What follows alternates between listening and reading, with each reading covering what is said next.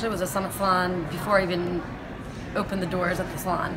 I went with my mom and dad, and it's been 7 years.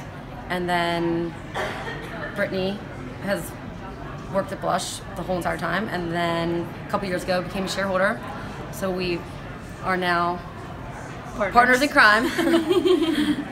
Really, so we are a salon. We're 1,600 square feet. We have 8 stations, and we got to the point of 22 stylists. I think the first year, we were actually featured in a Summit article our first year because we grew like some crazy amount. I actually forget, which is terrible. But we just brought in 1.5 million,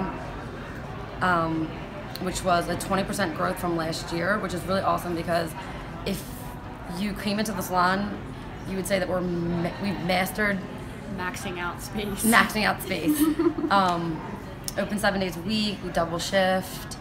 We just switched over to 4 days a week and turned that into the 32 hours just so that we could again maximize as many styles as we can. So yeah, it's really awesome to have grown that 20% when we barely have room to even grow. I remember asking, like, should I go to take courses at the community college of how to be a business owner?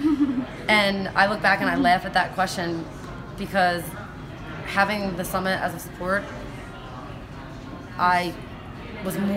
was just that awesome. I, again, laugh at the question of going to business school because the Summit gave me everything that I needed and more.